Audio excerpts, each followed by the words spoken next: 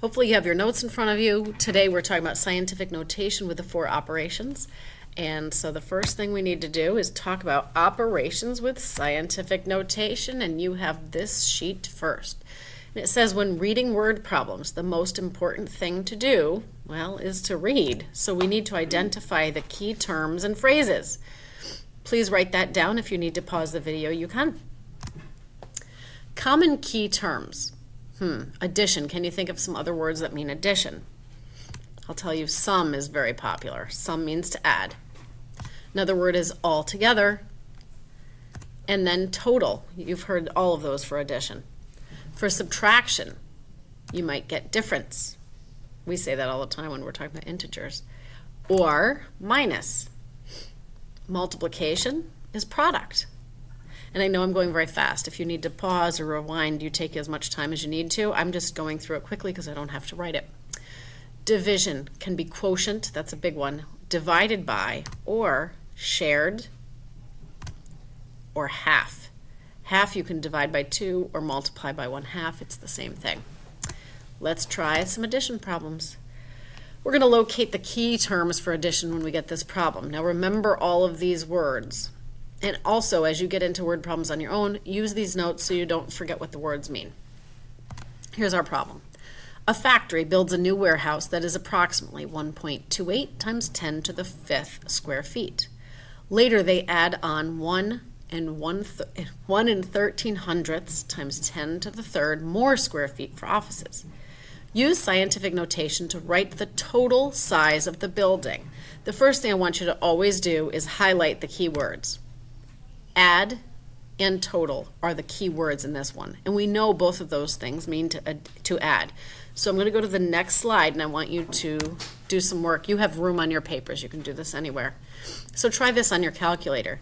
Notice I wrote it out for you using addition, but I also included parentheses around everything that we have to add. So I want you to put this into your calculator exactly the way it is. And now I need you to pause the video so I can show you the answer. And that is your answer, 1.2913 times 10 to the 5th. We're going to go on. Here's another problem with addition. Remember our words: sum, altogether, total, combined, in all, and add. Here's our word problem. A computer's hard disk drive holds 8 times 10 to the 7th bytes of information. If Jill buys an extra memory stick that holds 3 times 10 to the 6 bytes of information, how much memory will the computer hold altogether? Altogether means add. Now I want you to pause the video.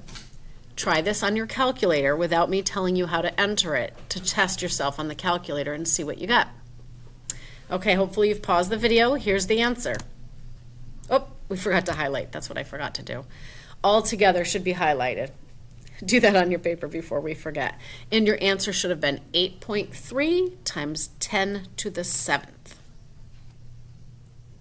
because we added. Here we are. We're working on some subtraction.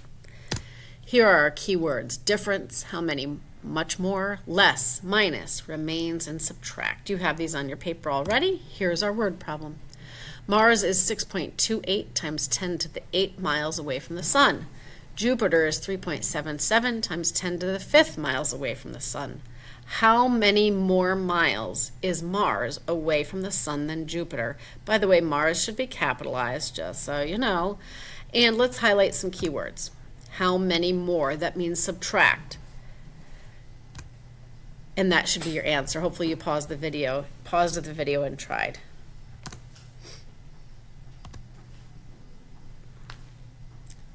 Key terms for subtraction. The weight of a bouquet of flowers can be expressed as 3.4 times 10 to the 4th milligrams. If a daisy in the bouquet weighs 7.9 times 10 to the 2nd milligrams, what's the difference between the weight of the bouquet and the weight of the daisy? Well, let's highlight some key words. Difference. Easy. Subtract. Go ahead and subtract on your calculator. Pause the video before I show you my answer. The answer is 3.321 times 10 to the 4th. Now we get into some multiplication. Here's some key words. Product is big. Multiply, number of times. Doubled means times 2. Triple means times 3. And per or each. Here's our word problem. the weight of one of the Twin Towers was approximately 8.2 times 10 to the 12th. I think I put in was because obviously we know the Twin Towers are no longer there, but I wanted you to get the idea of the size. The weight of the Empire State Building is 2.7 times 10 to the 5th times heavier. What is the weight of the Empire State Building? Well, let's see. The bigger building is which one? Is it the Twin Towers or is it the Empire State Building? The weight of the Empire State Building is 2.7 times 10 to the 5th times heavier. So we want to figure out how many times, what is the weight of the Empire State Building? We want to know how many times bigger it is. So we highlight that. And we're multiplying 8.2 times 10 to the 12th times 2.7 times 10 to the 5th equals 2.214 times 10 to the 18th. If you remember, that exponent is big, so it must weigh quite a bit.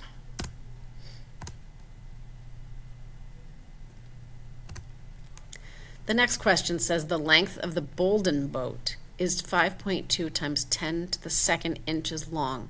The length of Riggin is double the length of Bolden.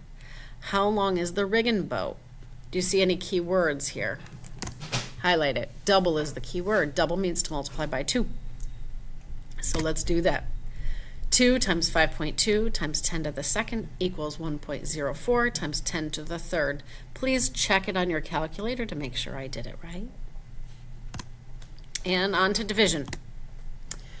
Here are the key terms for division. Quotient divided by, shared, half. Half means divide by 2. Times as many, much, and per and each. Here we go again with the Empire State Building. The weight of the Empire State Building is approximately 2.214 times 10 to the 18th pounds. The weight of one of the Twin Towers is 8.2 times 10 to the 12th pounds. How many times as many pounds is the Empire State Building than one of the Twin Towers? So we're dividing. The larger number, of course, is the 2.214, so keep that in mind, and let's highlight times as many pounds. I'm going to go on to another screen to show the work. You can do it anywhere on your paper.